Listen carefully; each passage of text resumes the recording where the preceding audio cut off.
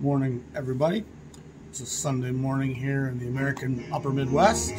Beautiful day outside. I think we're going to be jumping near 71, 72, which is a pretty pleasant day. If I remember, that's about 18 degrees Celsius or something. Like, it's a really nice day. Humidity is next to none right now, so the air feels cool and clean. Today I want to talk to you about another legacy record by a favorite Blue Note artist of mine. I think he's underappreciated by today's culture, but he's a fantastic player. He was older than most of the Blue Note kids who were his contemporaries, but he certainly was never outplayed by any of them. First, I want to talk about this fun record here, the Brothers Sandole. Kind of legends of the Philadelphia scene. And it's a record you kind of read about here and there, and you once in a while will come across the references, especially to the fact that there's two brothers, Adolph, and then the other one's name is Dennis. And Dennis was a guitar player with inventive ideas. But it wasn't just his ideas as a guitar player. They were both kind of advanced harmonically and compositionally. And one of the things they really brought to the music was some of the scales and ideas of chords and harmonics that come from other cultures around the world and are normal to other sets of ears. Dave Brubeck, Blue Rondo While the Turks, great example of them taking something that's kind of foreign to us rhythmically and pulse-wise and melodically, but they delivered it in such a great way that Turkish vibe of that just is great. Brubeck kills that. Brubeck's a brilliant mind. He connects with his audience as good as anybody. But Dennis Sandole and Adolph Sandole from Philadelphia, and where you kind of come across their names is they were both, and I think especially Dennis in particular, were great teachers of the jazz tradition and adapting and grafting some worldly, modern harmonics. And for you who aren't real music theorists, melody is the forward movement of notes that you hum along to. La-dee-da-dee-da-dee-da-dee-da-dee-da. Harmony would be notes you stack on top to create chords. And sometimes when you create chords, you can create different tonalities than that single note would. A trumpet can give you a melody. It can only give you a harmony with a series of other instruments or trumpets. You know what I mean? Because the melody is going to be what's established initially off the chords and the root of the song. But so they were saying, instead of just stacking your normal 1-3-5, 1-3-5-7, you know, why don't we go 1-2-9? Or I'm just throwing numbers out there. You know, just abstract things maybe to us in the West, but commonplace in other places. And so they were introducing a lot of that type of harmonic ideas to guys like John Coltrane. And so Dennis taught Coltrane, I think, almost a year and a half. And the list of names that they teach, if you listen to this here, there's some real strains of Mingus, of some edgy Ellington, a guy like Jimmy Joffrey or Jerry Mulligan, those kind of West Coast white arrangers that were doing the edges of the avant-garde really before anybody else in a lot of ways. This record's right there in step with that. Happening in Philadelphia, and this is from '56, on the Fantasy label out on the West Coast, which seems kind of counterintuitive. Why would this end up in San Francisco on the Fantasy label when they're two Philadelphia brothers playing with mostly East Coast guys? But it's the nature of the record business, you know. It doesn't always make sense per se. Great album cover. I don't know who did the album cover, but it's fantastic with kind of hints of noir, spy, crime, mischief happening. It feels like it could be Otto Preminger brings you the murder of a jazz guitar. You know what I mean? It's just got that kind of Henry Mancini, the Black Cat of Montague kind of thing. So I really enjoy the artwork as well. But the music's really modern. For '56, it's right there in step with the edgiest things by Joffrey, by Mingus, by, like I said, Jerry Mulligan, where his arrangements were at that time. And Mulligan's really one of the most underappreciated guys in that scene. You can even put Gil Evans in that mix and go back to The Birth of the Cool. This has some of that in it, although it's a little bit more dissonant than The Birth of the Cool. And there's a couple of notable players here. I think George Barrow on the tenor, on the baritone, and I think Sonny Russo's on the trombone. Both Philadelphia guys, as far as I know. I think Teo Macero's on the tenor. I'm not even sure if I'm saying Teo Macero correctly. And then Art Farmer plays trumpet on a lot of this. And so that's just some really great jazz players in an early moment in their career. Farmer's kind of semi-established, but he's not a big name by any means. And Farmer, of course, is an Iowa native who really grows up in Los Angeles and cuts his teeth out west. But it's a really interesting record. I was just going to say, I was really impressed by it. It's got so many things that Pithecanthropus erectus, Monk, brilliant corners, just edges, yellows and bright greens and chartreuse and just flashes of colors and shapes and sounds that is really 10 years ahead of its time. The soloists are all hinting at dissonance at times and breaking slightly sour at times, but it feels very much orchestrated, very much part of what they were trying to do. So the Sandole Brothers is a really cool record. I don't know if this is available right now in a modern print. Probably isn't. I'm sure it is probably in Japan, although I'm not sure. I said I've seen a lot of fantasy records in Japan, to be honest. I suppose you do see some of them. But so there's a list of a few guys. These guys, Dennis Sandole taught. I don't know if it's Sandole or Sandole. Not sure. John Coltrane. That's the biggest name, of course, that everyone's gonna have an instant relationship with. The great Jim Hall on the guitar. The great Pat Martino on the guitar. Michael Brecker, who I don't talk about very much. That's probably the first time I've ever mentioned his name on this channel. Rufus Harley, the bagpipe player, learned from the Sandoles. You got guys like James Moody, the great rhythm and blues, jazz kind of duelist. He's a wonderful player who skirts those lines really well, has some R&B hits, but he's also very firmly established in the jazz canon and lexicon. Guys like Art Farmer, like I just mentioned, and Benny Golson, another Philadelphia native. A lot of these guys have Philadelphia roots to them. So the Sandole Brothers record is a cool record and cool cover with modern sounds, and the record's called Modern Music from Philadelphia. So it's definitely recognizing that everything that's happening right now on the edges of jazz, we're kind of a part of that. We're not following or biting it. We're partly innovating that, along with the Mulligans and the Joffreys and the Minguses. This is a record that really has more edges than I anticipated.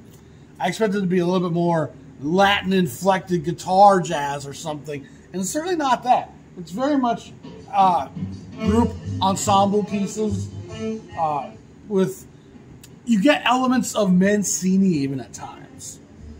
Fun, jumpy, bright colors, mysterious alleyways. Like you're creating, again, soundscapes that are soundtracks almost. And I said that before about a lot of compositional music. It becomes more about setting a mood in a scene and becomes pictures by sound versus the blues, which is much more expressing just what my heart and soul feels. They're sourced differently and feel and sound differently. Music that's meant to make me feel a certain atmosphere is focusing my feelings and drawing attention to my composition is going to make you feel this, versus the blues that's just expressing my sorrow, helping me to find joy, and kind of allowing the listener to interpret infinite ways almost, and not trying to put you in a particular state of mind or a thought process, because it's mostly just a gut feel. And if you ain't connecting with that gut feel, your experience with it's going to be very different to begin with. So you have to be kind of cognizant of. So again, the Dennis Sandole record is a fun record with his brother Adolph. who was a pianist. And it's a record worth searching for. And you won't find it easily, but it is out there to be had. And it's number 3-209 in the Fantasy LP sequence. And of course, there's a 10-inch sequence prior to that. But as far as the Fantasy LP sequence goes, which starts in 55, 3-209, they start at 3-200, which they eventually lose the dash. It just becomes 3200, 3219, 3273. I think the dash sticks around for 25, 30 titles or so, and it just becomes 3200. But that 209 means it's a pretty early record in the fantasy record discography catalog. And it's really an outstanding record. Along with that John LaPorta record on fantasy that me and Scott Baldwin have talked about numerous times, these are some really modern records that you don't really think of when you think of a fantasy. You know, you think of fantasy more as kind of obviously Cal Jader with that Latin inflection, and Brubeck with his deft touch and propulsive, percussive, but magnetic playing that really drew people and sold well. Those are kind of the two standards of what fantasy's about. You have guitar players like Robert Duran, who's playing kind of, you know, West Coast chill guitar stuff. And so these kind of modern pieces, the Gus Mancuso records have some of that modernity in them, but especially the John LaPorta and the Sandole. It's a rare showcase for fantasy to show you how open they were to interesting stuff that was beyond the realm of the normal.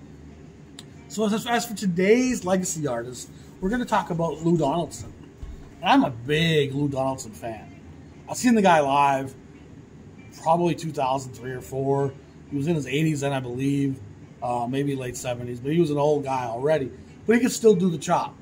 You know, I mean, he still flew through the changes of Cherokee like it was nothing. And he had this Japanese gal, I think she was on the organ, if I remember. I'm pretty sure she was. She might have played piano some too as well, if I think about it. She probably played piano and organ. And it was a drummer and a bass player. And I don't really know who any of them were, but they were fantastic. And Lou was just killing it. And you can tell these young kids were pretty thrilled to be on the road with Uncle Lou. You know, and Lou's a legend. He's just such an icon that today's collector has had diminished for them some by the collecting YouTube industry. And part of the issue, Sandole's, Ellington, Mingus, like it's beautiful dissonance there. It's a yellow mustard room that you're in. Like there's some in that room. You know, I mean, a little bit of what's going to happen? Like that tension's there, but tension needs resolve, and that's what makes great music of that nature. So Lou is like a real underappreciated guy because his records sold pretty well for Blue Note.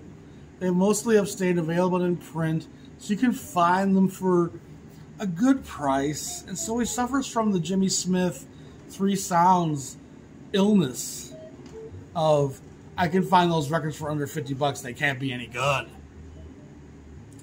Which is the stupidest, most asinine aspect of the modern collector.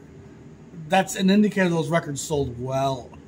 Three Sounds records are always awesome. They're fun to listen to. Jimmy Smith records, he's the greatest virtuoso. I mean, he's everything a guy like John Coltrane is. He's an incredible player. Jimmy Smith rips those instruments apart, and then the instrument gets up and thanks him. Jimmy Smith's a bad man, but so many cats are like, oh, Jimmy Smith, you can get those records easy. I don't really collect organ jazz. It's like, if you can't feel the blues and the virtuosity of Jimmy Smith when he's shredding, he's on par with anybody in the industry. He was a bad man and had everyone's respect, and his records sold well. Uncle Lou had that same disease. He was moderately successful, and his records sold well. They were accessible, and because they've been available in print, and there's lots of different pressings of them out there. Japanese always have Lou Donaldson records. They love Lou Donaldson over there. His records have never really fetched the same value as some of the hard boppers. And Lou's career goes back to the bebop era. Like, he's very linked with that early lineage. And if you want to hear Lou shred, play the album he does with Clifford Brown, the Jazz Messengers. Is that Cafe Bohemia? Or is that Birdland? I gotta check it, which one it is. We just don't get it wrong. It's A Night at Birdland. Good evening, ladies and gentlemen. The little order at the beginning of the album. Clifford Brown, Curly Russell's on the bass. Art Blakey's just thrashing. Lou Donaldson's on the drums. Curly Russell, who's on the piano? Is it Horace Silver on the piano? It might be Horace Silver. I gotta double check that now too. My old age isn't trusting myself anymore. Of course, it was Horace Silver, an early rendition of the Jazz Messengers, Blakey and Silver. And of course, I'm speaking about these Night at Birdland. These are the original 12-inch versions. They come as 3 10-inches prior to this.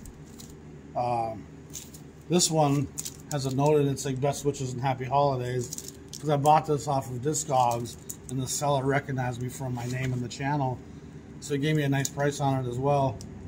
And this is the original covers for these on Blue Note. Again, they came as 3 10-inches prior to this, and they got a second cover, which is Reed Miles and more iconic in a way. But these old ones are fun to look at for sure.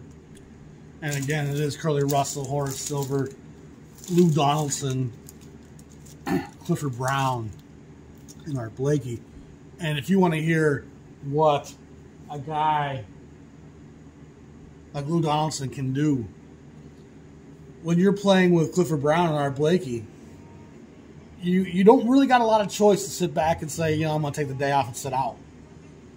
You got to throw down. And Lou can throw down, and on his own, he's doing a lot of stuff for Blue Note. Just real dissonance on that. Lou's doing a lot of work for Blue Note in the 1500 series. Some of it actually comes from the 10-inch series again there as well. So 53, 54, 55, 56, he's firmly entrenched in the transition to bebop into hard bop. And he kind of reaches that pinnacle of his hard bop playing here on Lou Donaldson Takes Off, which to me is my first candidate for Lou Donaldson Legacy. It's not going to be the ultimate winner here, but it's going to be a candidate with the great Donald Byrd, the great Curtis Fuller, the great Sonny Clark, George Joyner, and Art Taylor on bass and drums. It's a hard, driving, hard bop masterpiece. It's really a 5-star hard bop record played by some of the greats. And Lou was just in step with these kids. He's a bit older than them, but Lou is like just fire. And he can play with lava coming out of that alto when he wants to. But again, he's also aware that jazz has seasons. It changes and it moves. And he's already seen jazz change several times in his lifetime. So he's not going to get too entrenched in anything. And that's 1591.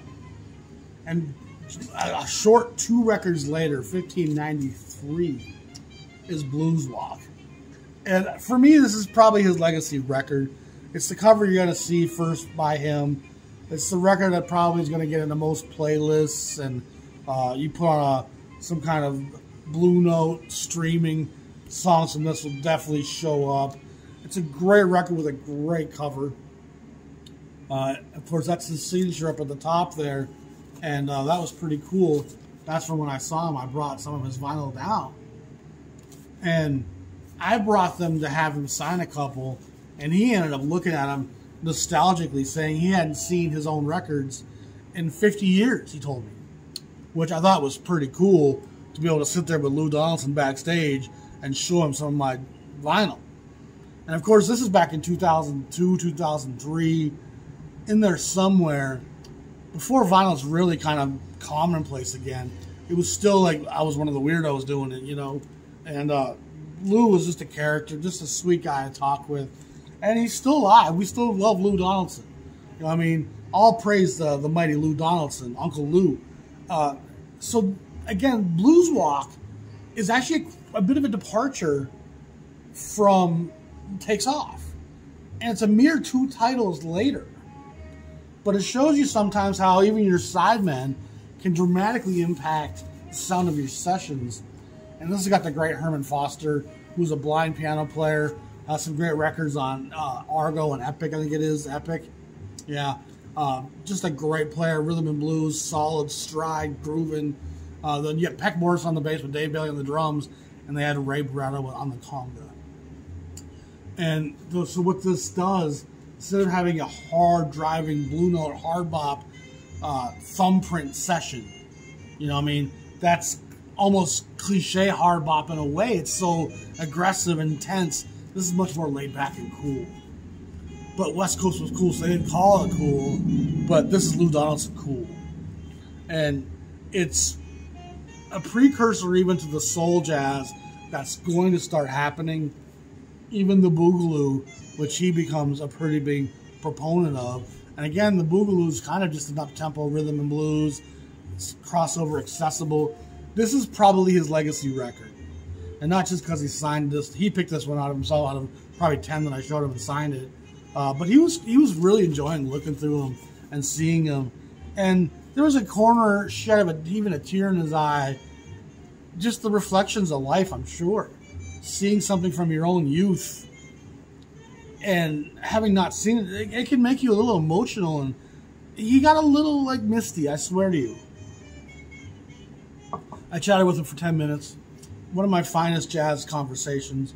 I've also had a great chat with Wynton Marsalis backstage at downtown Minneapolis after his show. And he was probably 10, 12 years past the Ken Burns documentary. But I thought he's one of the greatest orators in that thing. He's just a great storyteller. He brings the stories to life. And when he's not sure you understand, he picks up that trumpet and illustrates it for you. I can listen to Wynton talk all day. I don't listen to his music very much, if I'm honest. I have a few of his albums on vinyl, but him and his brother. But two of the modern legacy, connectors and just important parts of that jazz canon. But he was a great conversation nonetheless. So Lou, after Blues Walk, makes a series of Lou Cool. Lou's Cool records are some of my favorite records. They almost always have the Ray Barretto conga. I think there's another conga player who plays on a couple of them as well, whose name escapes me right now. But it's, you know the name when you look at it, you go, that's a Latin percussionist. But those records are fun, have cheeky covers, cheeky titles with kind of sexy, flirtatious vibes and names, and that's what they are. They're fun, get to know you records. You know, that sold pretty well. This one's a bit of an interlude, 4036, probably 59. And this is with Horace Parlan, the great Bill Hardman, who is one of those trumpet players who really gets kind of overlooked and forgotten. He does play in the Jazz Messengers in 58, along with Jackie McLean and Johnny Griffin. He's a part of some great Jazz Messenger records in 57, 58. There's this slew of records made by the Jazz Messengers on labels not Blue Note. And I've talked about that many times. There's Jubilee stuff, Pacific stuff, Bethlehem stuff, Electra. It just goes on down. There's like 6 or 7 different labels they put stuff out on in that year and don't really find a permanent home. They end up coming back to Blue Note, and the lineup changes again. You know, Mobley and Morgan, Curtis Fuller. The band kind of moves on. Hardman kind of gets cast aside along with a lot of other members of that band. Spanky the Breast kind of gets forgotten, you know. But Hardman gets a few side sessions at Blue Note with guys like Lou Donaldson. I'm a big Bill Hardman fan. Layman Jackson's on the bass. Al Harold's on the drums, New York drummer. And then, of course, the great Horace Parlan, who I'm a big fan of, was the piano player. And Parlan's kind of an underappreciated guy, if you ask me. But I wouldn't say this is a legacy record, but it's a great, again, transition. In 1959-60, you see him moving towards the soul jazz. And this, to me, again, is probably not a legacy candidate, but it's fun. Lightfoot. And I think Herman Foster's on this one still. He is, along with Ray Barretto. Candido might be the other one. Peck Morris is on the bass, and Jimmy Wormworth is on the drums. Again, just a great cover. Lightfoot. Hogwaw's a track I play sometimes live at my gigs. Just a fantastic player. who, again, these lighter tone records were where he was comfortable, where he wanted to be, starting with Blues Walk. And I think the modern jazz collector doesn't always resonate with things that aren't difficult to listen to, which again is a travesty in my mind. But Lou ends up leaving Blue Note for Argo, and I think it's mostly Cadet releases by then because of the lawsuit. But when he's on Cadet, he makes 6 records there that are fine. Chicago Blues, proto Boogaloo in a way, and Sidewinder, of course, happens in '63 at Blue Note, and over in Chicago at Cadet, Lou Donaldson's seeing the changes happening in Blue Note and Prestige, and Argo's kind of always embraced the rhythm and blues being in Chicago, and so he ends up coming back to Blue Note. I think Lush Life was his first LP back. It's a great session. But Alligator Boogaloo, which is probably 65, 42, 63, maybe 66 even, it puts it pretty close to the sale, to Liberty, and where Blue Note ceases to exist in the way it existed prior to the sale. And this is prime time Boogaloo.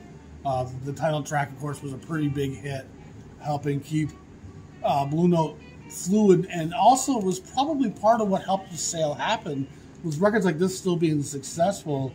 If they were all just clunkers that weren't selling, you'd had a harder time selling the label. You have Lou with a Melvin Lasty on the cornet. A Melvin Lasty Sr., huh? I never even noticed that name before, if I'm honest.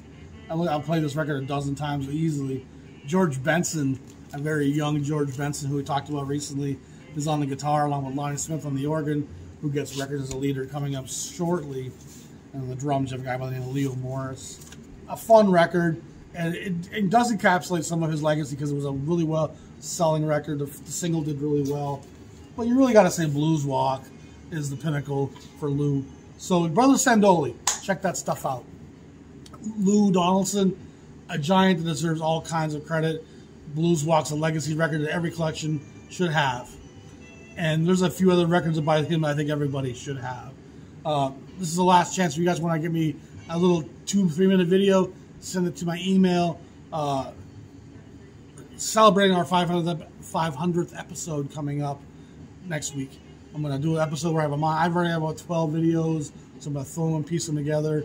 I'm not exactly sure how I'm going to do it yet, but last chance to get a couple more into the mix. If you just want to say why you love jazz, why you appreciate the channel, and introduce yourself. It helps us also in the comments to kind of get to know each other a little bit. So appreciate you all. If you want to subscribe to the channel, hit that like button. That's always appreciated. If you want to support the channel, there's a Patreon link in the description below where you can pledge a few dollars a month. It all helps out if you appreciate the content. There's a merchandise store below with Jazz Shepherd merchandise in it as well. So appreciate you guys. Y'all stay safe. We'll talk to y'all soon. Peace.